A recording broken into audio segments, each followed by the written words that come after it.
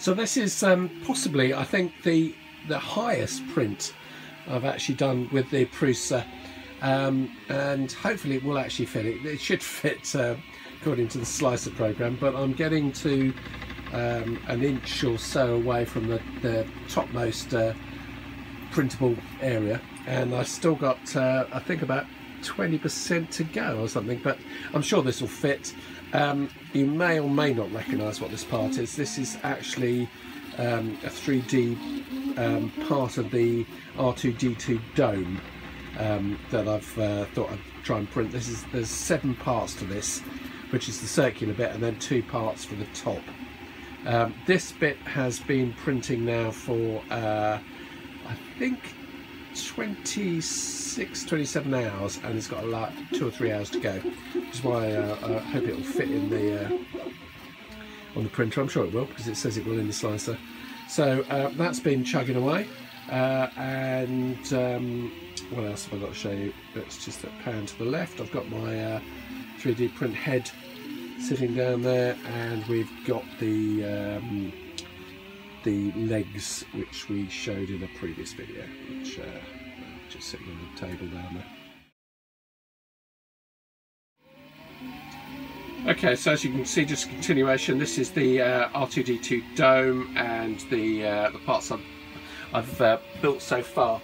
Just to give you some background, this is based on the Mike Baddeleys 3D designs on his Patreon site. So do go there. I'll put a link on the on this YouTube, but go and check them out and support him on Patreon if you're going to build one of these, because it's something I'm going to be doing.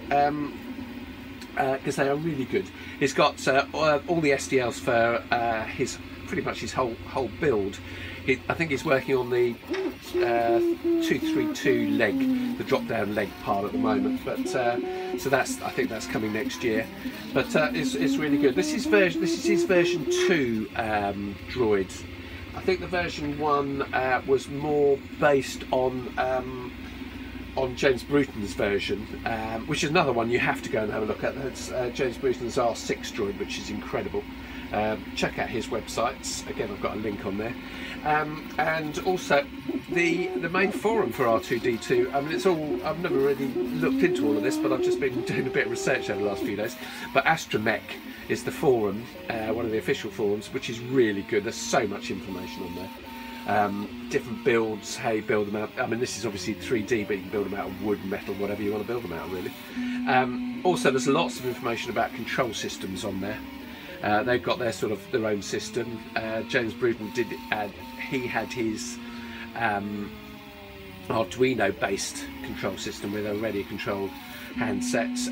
The one I think I'm going to do, I'm pretty sure I'm going to do control-wise, is use the EasyB controller for this, because I've got a spare EasyB control unit. The V4, because I bought a V4 kit the other day, which also came with couple of continuous servos plus 4 fixed servos. They're HD versions, so they're going to get used on this, and a camera.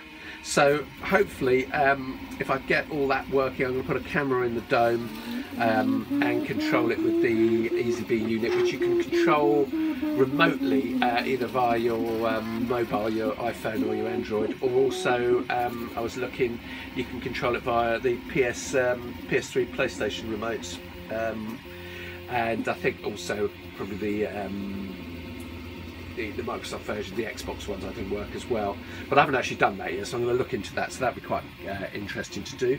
So yeah, I want to give it the full electronic total build. It'd be really nice, and then later on add in the moving foot, mechanical foot, which is on James Bruton's version, which is really fun.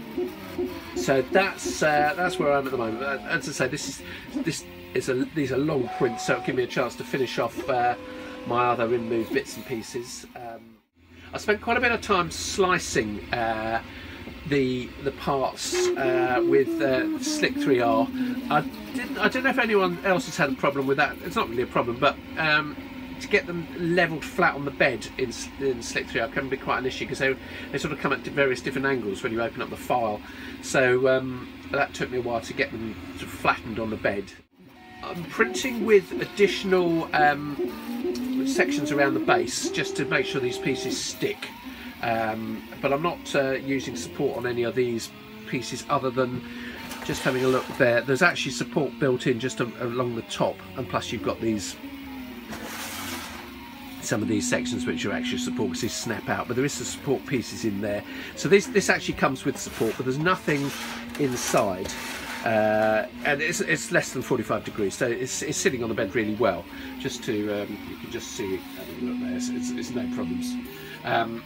It only just fits on the bed. They do a smaller version, or Mike Baddeleys got a smaller cut version of this. Have you got smaller printers?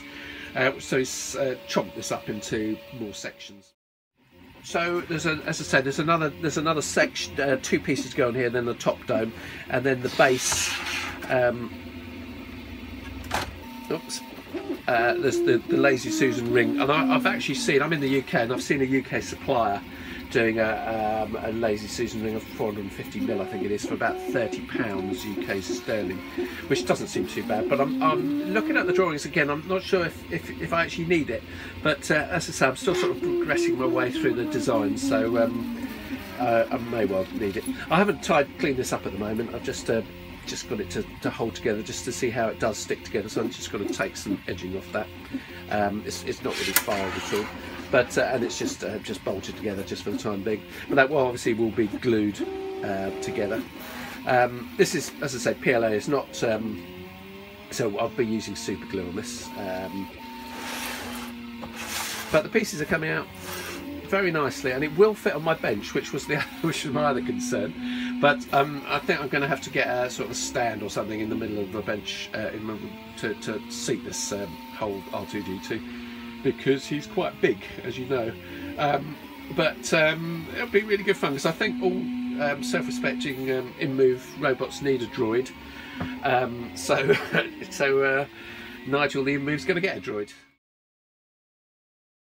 There's my one hub printer, which is partly rebuilt. I've got the Ethernet, Duet Ethernet board I'm putting into there, so that's a project I need to continue and finish off. I'm sort of halfway through that. I've done a bit of the cabling on the back of that recently, and I've got the casing for the power supply reprinted, so it's really a question of just bolting all that together and getting the software onto the unit and then testing it. So, but that hasn't happened recently, so I need to pursue that project a little bit more. Up here, I've just got Nigel's legs hanging off the roof, which seems a good enough place to keep them at the moment, just to keep them out of the way.